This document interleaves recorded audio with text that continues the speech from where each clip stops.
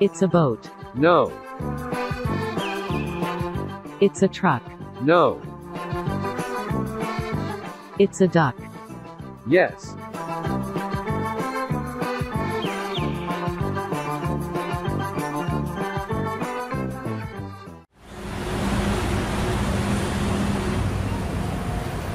In the Arkansas town of Hot Springs, not just the buildings are special. Even on the streets there is something to see what is not found everywhere. Old, weird-looking trucks used to transport the tourists through the city.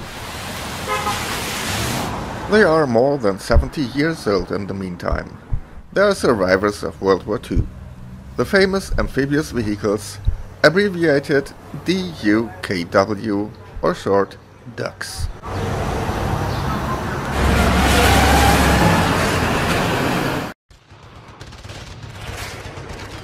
Reason enough to have a closer look on these magnificent trucks, whose history started in 1942 when the Allies introduced a new weapon. With the beginning of World War II and the constant bombardment of the port cities, the Allied forces realized that a special craft was needed to ferry troops and supplies directly from ship to shore.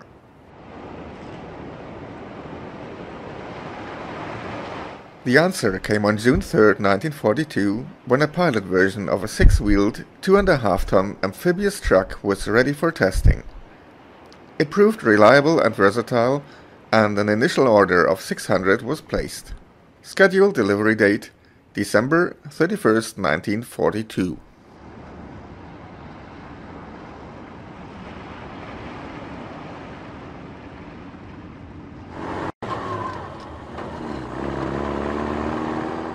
Specialists for boats and engineering worked hand in hand. The DUKW was designed by Rod Stevens Jr. of Sparkman and Stevens Yacht Designers, Dennis Pulston, a British deep-water sailor resident in the US, and Frank W. Spear, Reserve Officers Training Corps Lieutenant from the Massachusetts Institute of Technology. The DUKW was built around a GMC six-wheel drive military truck with the addition of a watertight hull and a propeller. It was powered by a 270 cubic inch 4-liter GMC straight six engine. A 5-speed overdrive transmission drove the transfer case for a propeller, then a 2-speed transfer case to drive the axles. The propeller and front axle were selectable from their transfer case. A power takeoff on the transmission drove the air compressor and winch.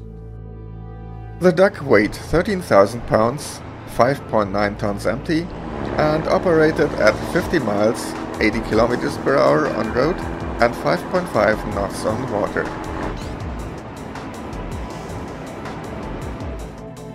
It was 31 feet long, 8 feet wide, 7 feet high with the canvas top down, and nearly 9 feet high with the top up.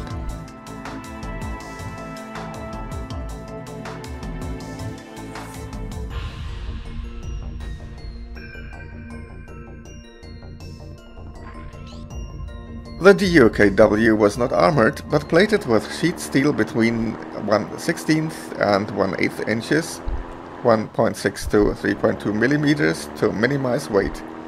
A bilge pump system kept it afloat if the thin hull was breached by holes up to 2 inches, 51 millimeters in diameter.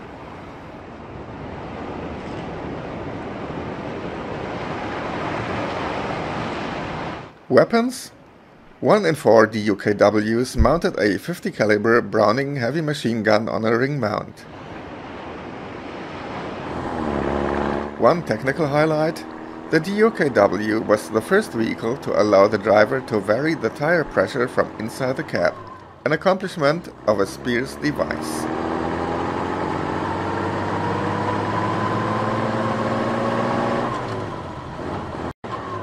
The tires could be fully inflated for hard surfaces, such as roads, and less inflated for softer surfaces, especially beach sand.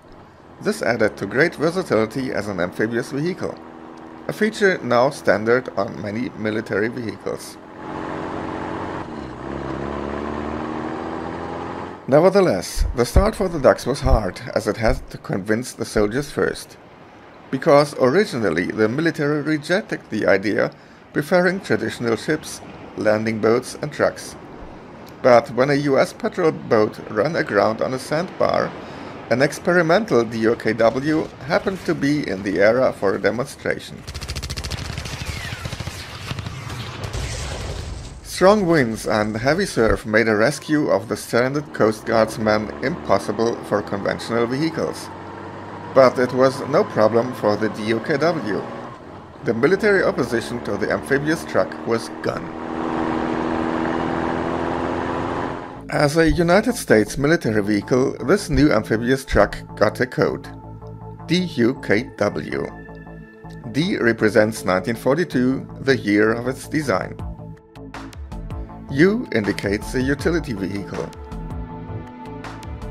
K means all-wheel drive capability, and W signifies dual rear driving axles.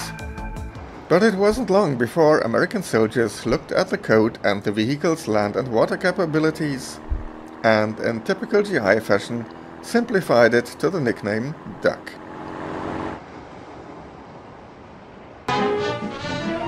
The United States Army calls its newest mobile weapon the Duck.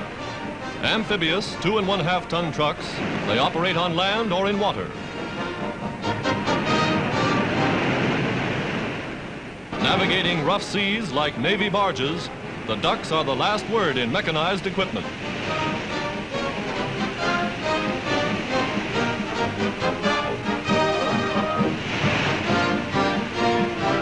Powerful, capable of performing a dozen different operations, the Duck has proven itself an efficient weapon against the Axis in Africa and in the South Pacific. Here shown in actual battle zone operations, the Ducks are swung from ships, ferrying supplies and equipment from transports to troops on shore.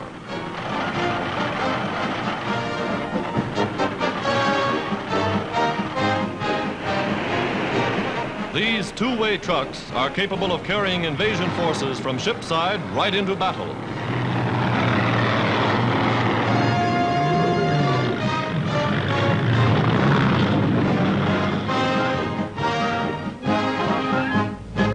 The DUKW was supplied to the US Army, US Marine Corps and Allied forces. 2,000 were supplied to Great Britain, 535 were acquired by Australian forces, and 586 were supplied to the Soviet Union. They built their own version, by the way, after the war, under the name BAV-485. DUKWs were initially sent to Guadalcanal in the Pacific Theater, but were used by an invasion force for the first time in Europe.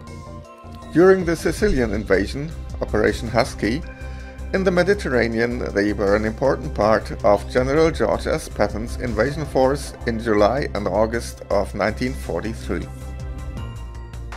On D-Day, they were used on the beaches of Normandy and France in the Battle of the Scheldt in Belgium and the Netherlands, Operation Veritable at the Dutch-German border, and Operation Plunder to cross the River Rhine. The principal use was to ferry supplies from ship to shore, and tasks such as transporting wounded combatants to hospital ships or operations in flooded landscape.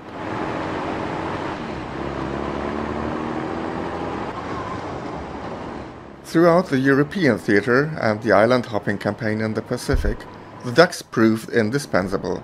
By the end of their production in 1945, a total of 21,147 DUKWs were produced.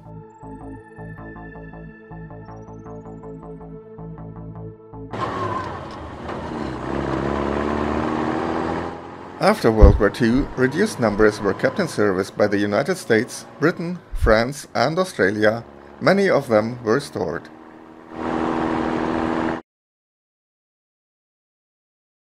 The US Army reactivated and deployed several hundred at the outbreak of the Korean War, and they were used extensively to bring supplies ashore during the battles of Busan and Incheon.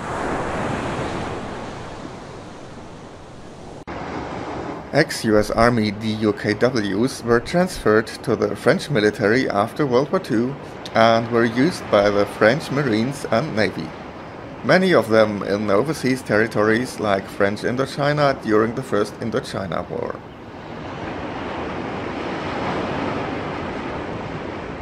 Others were used after World War II by civilian organizations such as the police, fire departments and rescue units. The Australian Army even lent 2 DUKWs and a crew to Australian national Antarctic research expeditions from 1948 until 1970. In the US, one of the last DUKWs manufactured in 1945 was lent to a fire department during the Great Flood of 1993 at the Mississippi, and in 2005, ducks were deployed to help in the aftermath of Hurricane Katrina. The DUKW maneuvered through floodwaters, transporting victims stranded on their rooftops to helicopter pads throughout New Orleans.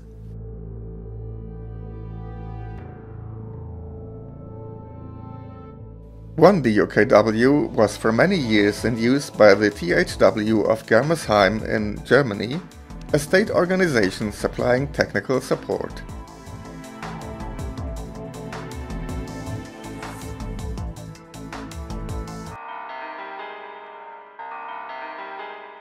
But also, after the war, thousands of ducks ended their life by a silent death to rust, from the shores of Normandy to the scrapyards of their countries.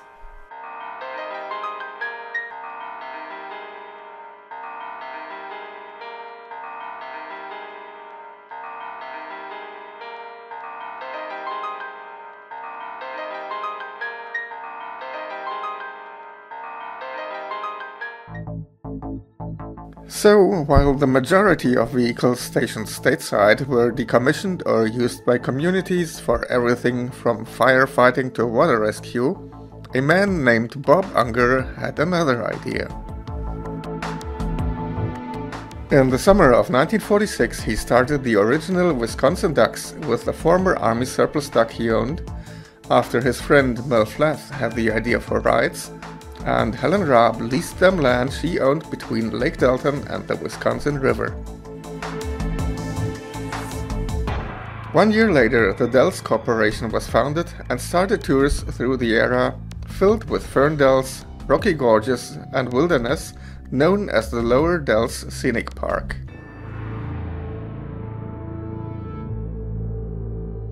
With the guests grew the herd of ducks because more and more decommissioned ducks were purchased in the years following. Starting 1953, a new company structure, now called Dells Amphibian Lines, gave the ducks canopies, painted the vehicles in many colors, and built a new duck dock at the current location.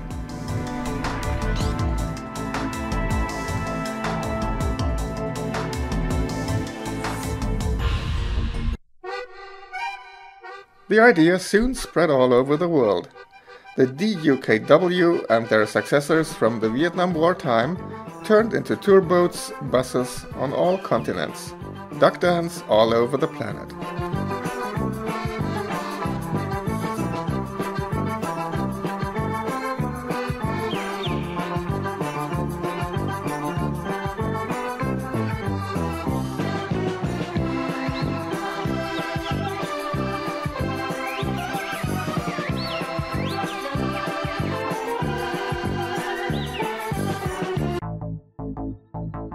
70% of the planet are covered by water.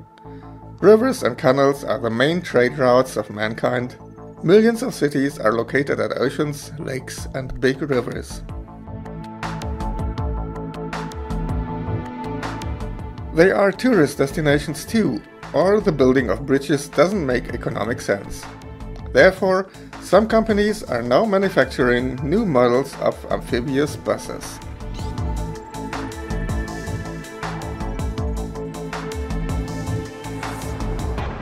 The ducks will never die.